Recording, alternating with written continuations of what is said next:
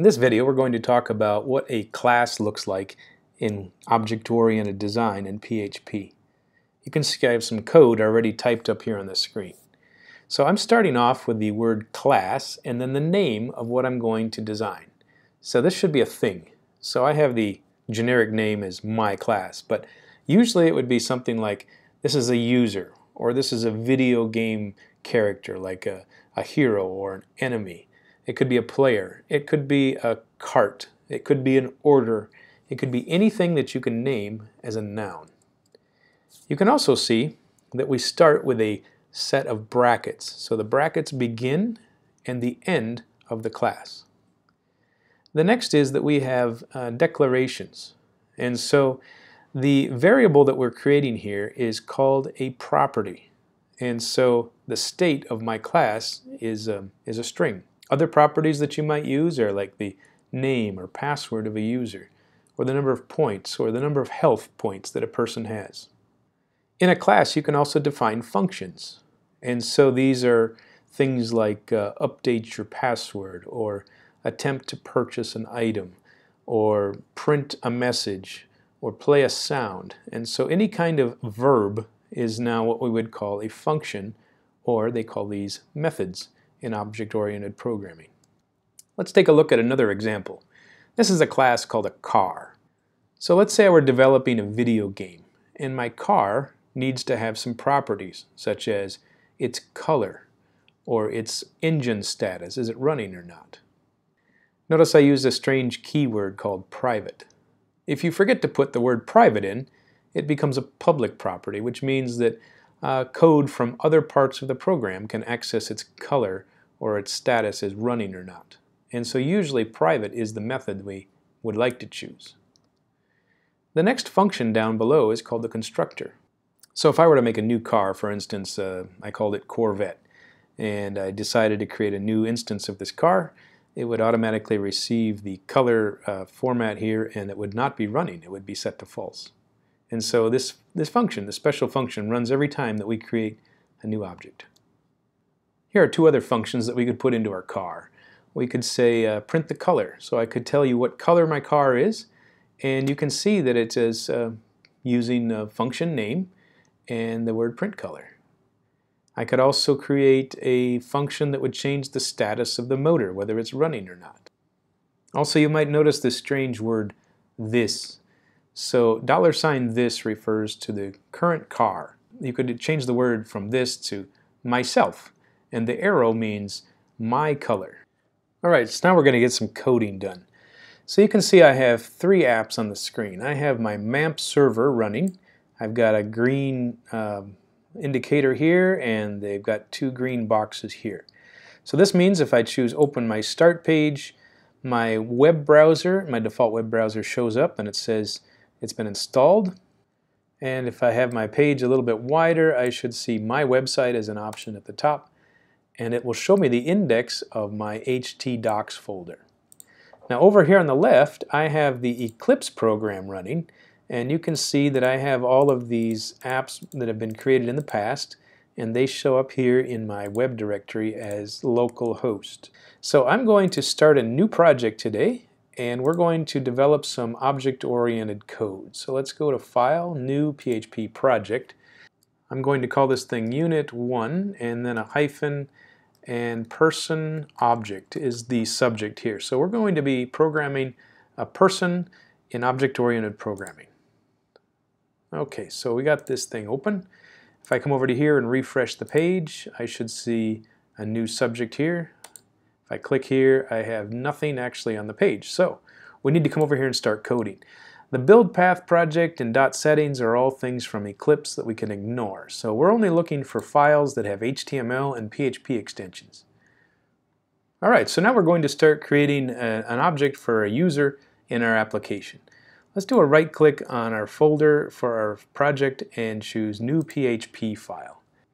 So I'm going to call this thing capitalperson.php and press enter. So a person object is the first thing we're doing. So there's the beginning of our PHP and there's the end.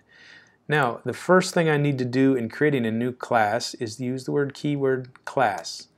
And I'm going to use the word person with a capital P and a beginning and ending bracket.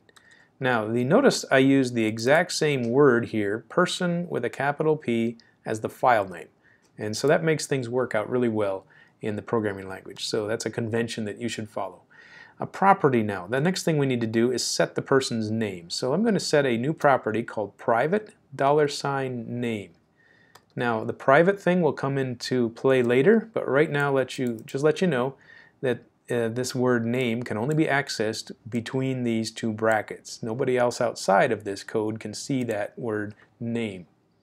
Let's give it one more property. Let's call it private age, and so that'll be a number.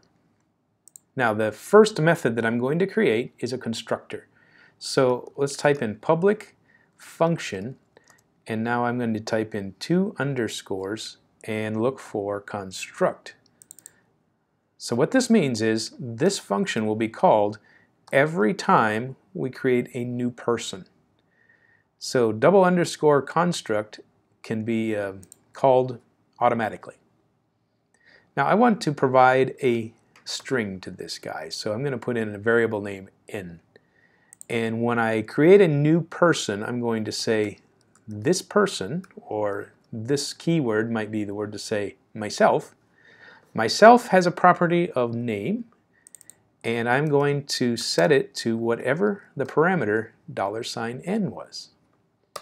And then I'm going to echo a message. And let's see, you can see I'm using a HTML tag at the end to create a new line. So I create a new person, and he tells us who his name is. So let's save this. Now I'm going to create another file, and we're going to operate on this person. So let's go to new again, PHP file, and let's call this person tester. Just person test is good. All right, so in here we're going to import the this file I just made. So let's go require, and require once is actually preferred, and then the name person.php. So this is the file that was just created a minute ago. Now, as soon as I use this word require, I have all the methods and access to the person inside of that code there. So I'm going to make a new guy. Let's call him person1 equals a new, and now when I type in PER, you can see that it recognizes that this is an object, and it's telling me, please tell me a string here for $n. Let's give this first guy's name Mark. And now, when we run this code, we should be able to create a new guy named Mark. Let's create another one, and let's call this thing Samuel. So now we have 2 people, and it's going to give us 2 messages. Let's go over here on our code on the browser now. Refresh. You can see I have 2 different PHP files.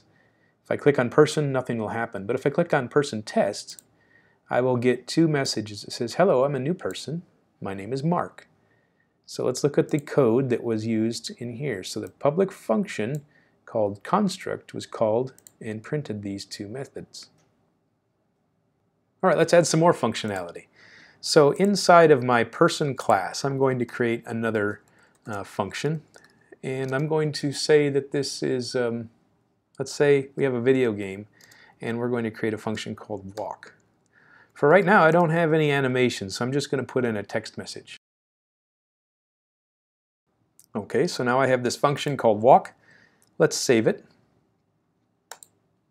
Let's go back into our person test commands, and let's make person1 walk. And let's say person1 forward arrow, and now my method shows up as walk. And let's save it.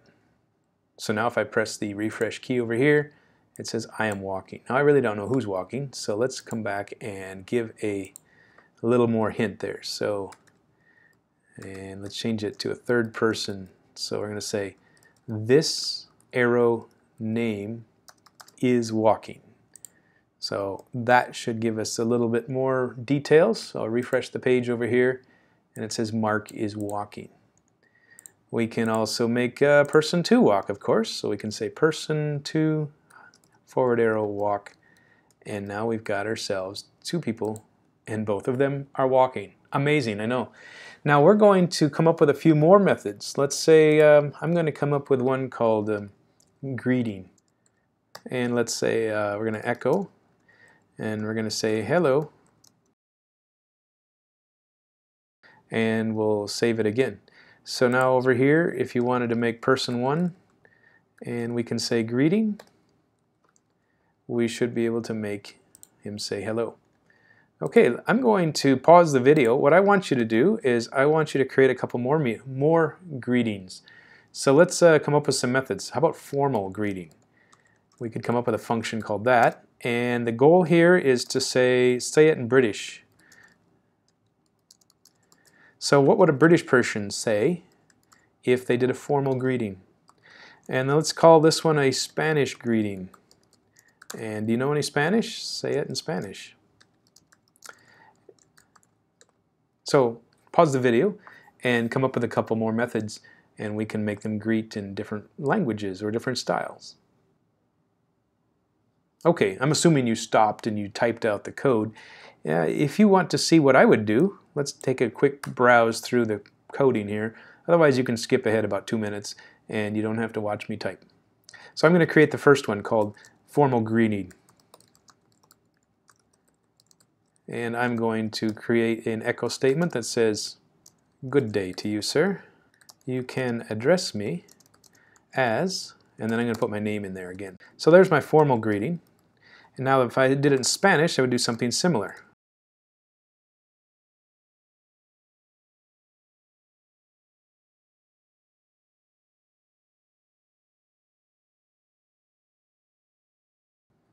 And so there's a couple more greetings. Let's go and test them out. If I were to make the person 1 say something in, what can I do? Person 1, and he can do all of these methods now. Let's try a formal greeting, and let's do person 1, and let's do him as a Spanish greeting. So now let's test those and run them, and sure enough, we have "Good day to you, sir. You can address me as Mark," or hola, it's supposed to say hola. Me llamo Mark. And that would be our second greeting. So let's go and fix that. Okay. Now before we stop typing here, I want to make a couple more examples of what we would use in our actual application. So at the top here, I'm going to create another couple of private properties here. So private, and let's call this thing your username and password. Before I can actually log in, I need to know what the password is going to be. So as a default, I'm going to create something in the constructor. So every single person is going to have the same username and password. I know that's not very realistic, but until we start working with databases and other more complicated things, this will have to suffice. So I'm going to say that this property, called password, is going to be automatically set to QWERTY. And so everybody in the system will have QWERTY as a password. We can also say this username is going to be equal to Bob. All right. So we got Bob and QWERTY as our two properties. Now when we authenticate, we would create a function maybe called login. And your login is going to ask for two different parameters. So I'm going to put in A and B with a $sign. So the A represents the username, the B represents the password. And we can find out if they created or if they typed in the correct function here if we do an if statement. So I'm going to say if the first parameter, A, is double equal to this hyphen username, and let's do a double symbol there for and the second parameter is equal to this person's password.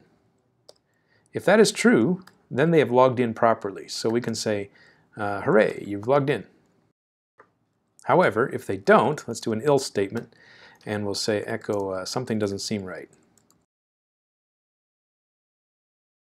We'll say login failed. All right, so we got a logged in failed message and we have a success message. So we've created a new property, username and password.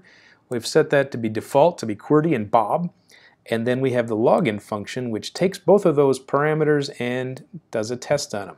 So let's see what that would look like in our actual instances over here. So let's try to log in person 2. So person 2 forward arrow and let's say login. So I'm going to pass in two parameters. I'm going to say his first thing is his username. So let's say for his username, he's going to put in the word Norman, and then for his password, he's going to put in the word password1. And let's see if that works. And then it probably won't, so let's do person2 with a correct password. So person2 will log in again, and this time Bob is the username and QWERTY is the password. So we should get a couple of messages over here now. So the first one says, something doesn't seem right about your username and password, login failed. So that came from this line here, line 20.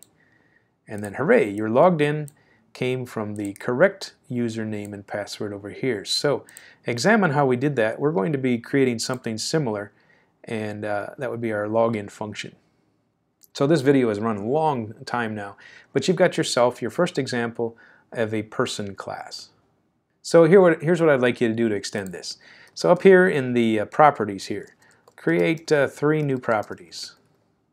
So you can create things, like I said here, I had age and username.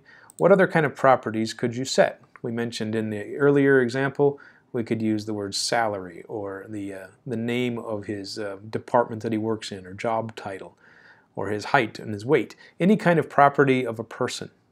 And then down here at the bottom, I'd like you to create 3 new methods.